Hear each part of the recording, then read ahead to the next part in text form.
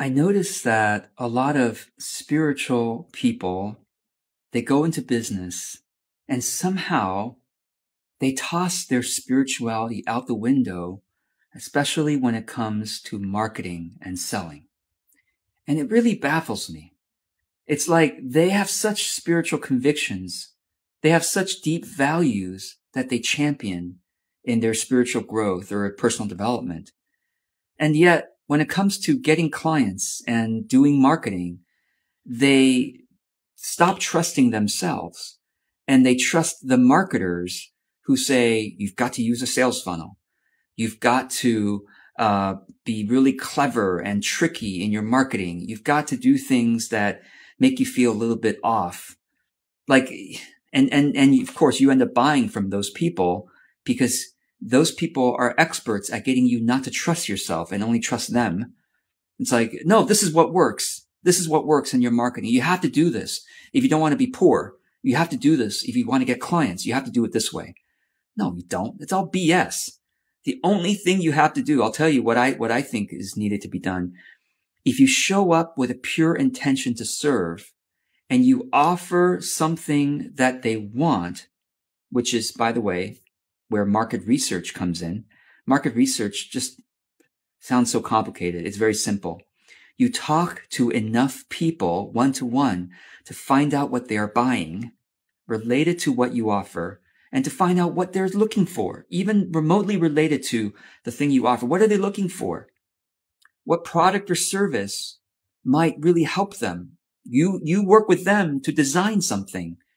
Start with your friends to say, hey, help me design something that people they would really want this, right? So many of us are like designing our coaching offer by ourselves or with a business coach, and then we like try to push it onto other people.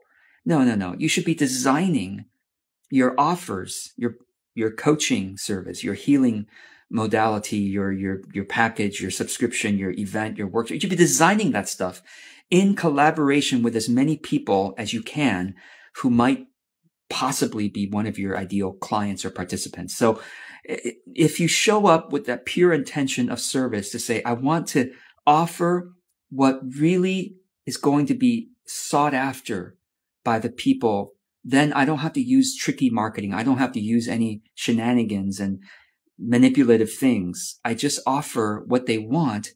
And of course, they're going to say yes.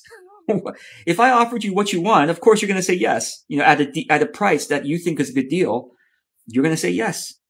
And I'm going to have to change the price in a way that I can offer you something the price obviously has to match with how much energy and time I'm spending. I had to design it with you to say, okay, you want to pay that. Okay. That means I can offer you this. How does that work?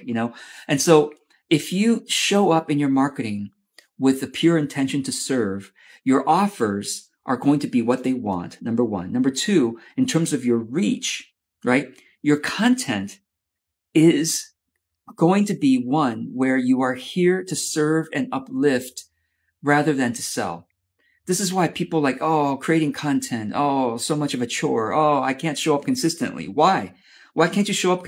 If I ask you to show up consistently to care for other people, which you already do, but I am asking you to show up consistently to care for other people and to care for your own growth. Will you do that?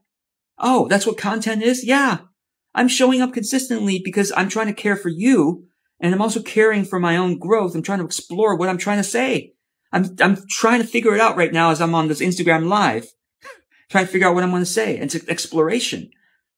So some of you are too shy to do live videos, but you could do that in writing. You're just exploring what your thoughts are in writing in hopes that it will also serve somebody else. And with that kind of pure intention, because I know you are eager for personal development, personal growth, spiritual